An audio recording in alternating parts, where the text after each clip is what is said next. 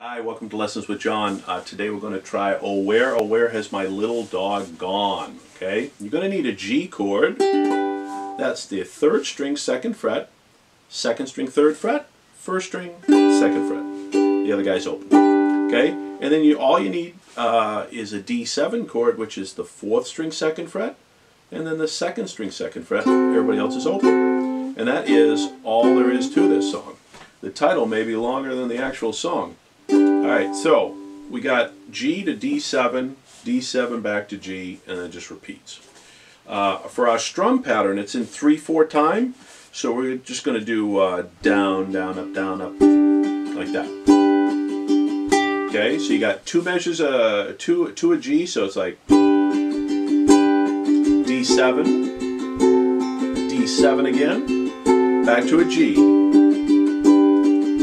Then you just repeat. 7, and that's quite literally the whole song. That's it. Alright, please subscribe, comments below, and play more ook. Thanks.